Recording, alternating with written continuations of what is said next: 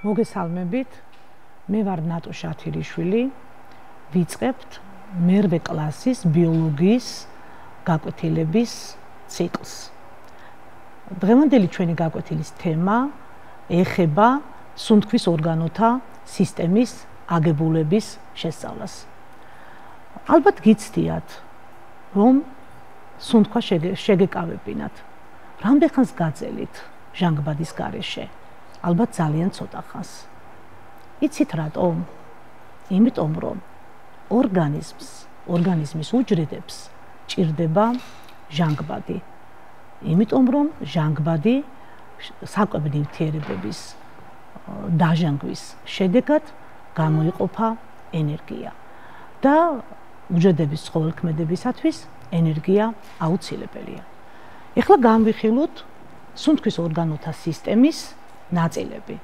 სუნთქვის ორგანოთა სისტემა ორი ძირითადი ჯგუფად შეიძლება დავყოთ მისი შემადგენელი ორგანოები. ეს არის ჰაერგამტარი გზები და ფილტრები. ჰაერგამტარი გზები ცხვირის ღრუთი იწყება.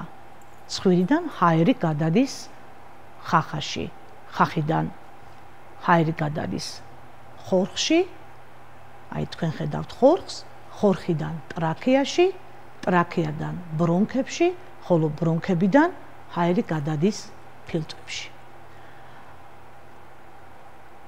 განვიხილოთ, როგორი აგებულება აქვს ცხვირის ღრუს. ცხვირის ღრუ ძგიდით გაყოფილია ორ ნაწილად, ორ ნესტოდ და ამოფენილია წამწამოვანი ეპითელიუმით. ეს წამწამოვანი ეპითელიუმი გარკვეულ ფუნქციებს ასრულებს ცხვირის ღრუში. მასში ხდება ჰაერის გაწმენდა, ჰაერის დატენიანება და ჰაერის გათბობა. წამწამოვანი ეპითელიუმის წამწამების მოძრაობის შედეგად ჰაერი იწმინდება მტვრის ნაწილაკებისაგან, მიკროორგანიზმებისაგან და ამავდროულად იგი თბება.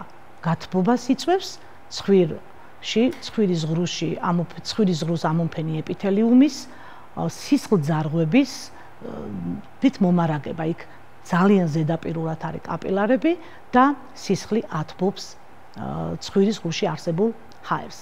ასევე ლორწოს საშუალებით ხდება მისი დატენიანება. ცხვირის ღრუდან ჰაერი გადადის ცხვირხახაში, შემდეგ გადადის ხორხში. ეხლა განვიხილოთ ხორხის აგებულება. ხორხი ხრტილოვანი ორგანოა, იგი რამდენიმე ხრტილისაგან შედგება და დაახლოებით ძაბრის ფორმა აქვს. მასზე მდებარეობს ბგერი სახმო იოგები. თუ ადამიანი დუმს, სახმო იოგები ერთმანეთს შორდება და მათ შორის სივრცეს ქმნის. ამ სივრცეს ყია ეწოდება. როცა ადამიანი საუბრობს, ბგერი იოგები ახლოს მიდიან ერთმანეთთან, ფილტრებიდან ამოსუნთქული ჰაერი მის რხევას იწყებს და წარმოიქმნება ბგერა. განსხვავებული სიმაღლის ხმა აქვს ქალს და კაცს. ქალის ხორხი პატარა ზომისაა უფრო ვიდრე კაცის ხორხი და შესაბამისად პატარა არის ბგერი იოგები. რადგან ბგერი იოგები პატარაა, მისი რხევის სიხშირე დიდია, შესაბამისად ხმაც მაღალია. ხოლო რაც შეეხება კაცის ბგერი იოგები, უფრო გრძელია, რადგან კაცის ხორხი ქალის ხორხთან შედარებით დიდია, ბგერი იოგებიც დიდია, რხევის სიხშირე დაბალია და ხმაც დაბალია. ხორხიდან ჰაერი გადადის ტრაქეაში. თქვენ ხედავთ, რომ ტრაქეა ხრტილოვანი რგოლებისაგან შედგება, აი აქ ჩანს ლურჯი ფერით ხრტილოვანი რგოლებისაგან შედგება. ოღონდ უკანა მხარეს, სადაც ტრაქეა უკავშირდება, ეხება საყლაპავ მილს, რგოლებს ხრტილი არ აქვს. ეს აადვილებს ყლაპვას საკვების მიღების დროს. თვითონ ტრაქეაც ამოფენილი არის წამწამოვანი ეპითელიუმით. ტრაქეას ფუნქცია არის გაატაროს ჰაერი, გაწმინდოს ჰაერი და ასეთი შემდეგ ტრაქეა იყოფა ორ ბრონქად. ბრონქები შედის ფილტვებში. ბრონქები ფილტვებში შესვლის შემდეგ ქმნიან კვლავიტოტებიან წვრილ მილებად და ქმნიან ბრონქულ ხეს. დატოტვასთან ერთად ბრონქების შემქმნელი ხრტილები იცვლება უფრო ელასტიური ქსოვილით და ბრონქები საბოლოოდ ქმნიან ბრონქიოლებს, ხოლო ბრონქიოლები კი ქმნის ფილტვის ბუშტუკებს, რომელსაც ალვეოლები ეწოდება.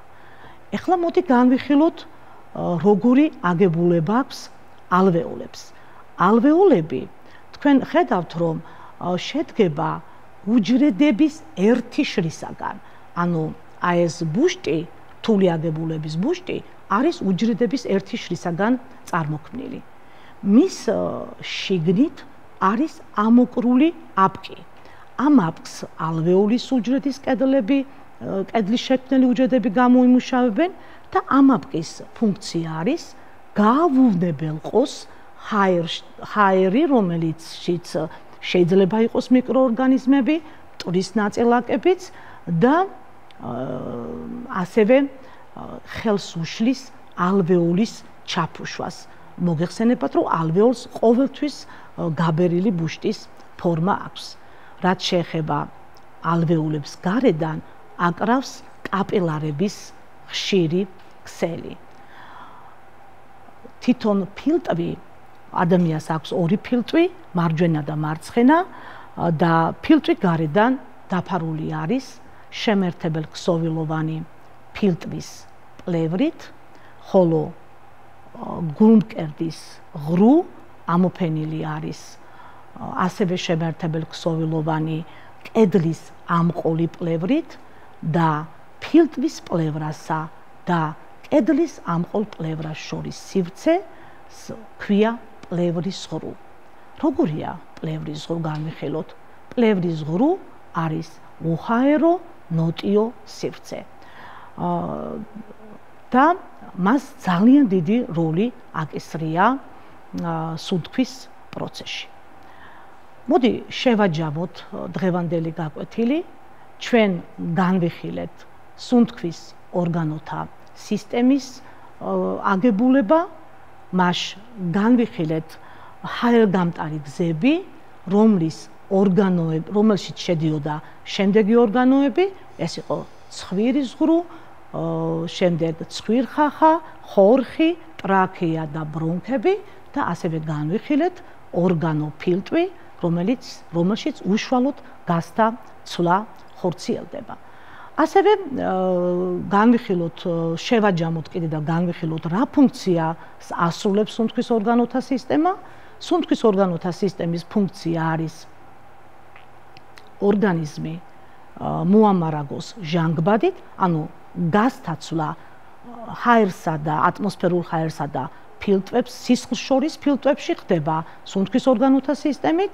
იგი მას დამცველობითი ფუნქცია აქვს, გვიცავს ჩვენ ჰაერში შემავალი მავნე ნივთიერებების, ან მტვრის ნაწილაკების და შეიძლება მიკრობების მოქმედებისაგან და მესამე ფუნქცია ეს არის ბგერების წარმოქმნა. მისი ერთ-ერთი ორგანო ხორხი საშუალებით ხდება ბგერების წარმოქმნა.